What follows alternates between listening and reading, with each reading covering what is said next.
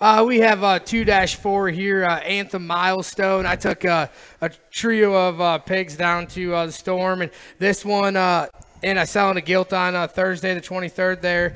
This one was set back, got a little sick in the nursery, then he was a crib, so I had to take the ride down to Traddles. This one, we had Dr. Hendrickson come up and fix a bunch of them, and he's green right now, but everything's there, and I like this. Mates were very good.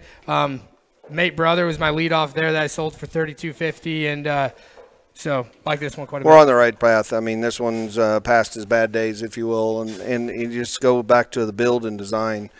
So many of these are so rough when you watch them walk and as they travel across the ring. And again, as I've made a comment on a few others, you got more chest floor here than you do up top. That's always a good thing. That means that there's going to be more along the top side of this guy. Heads up, moves around the ring, probably as comfortable as anything we've had walk through the ring in terms of his reach, his drive, his flexibility of all his structural joints. And this guy's neat in terms of his build and his design. Hard to make that pattern or that design, because when that thing floats on a side view, game over.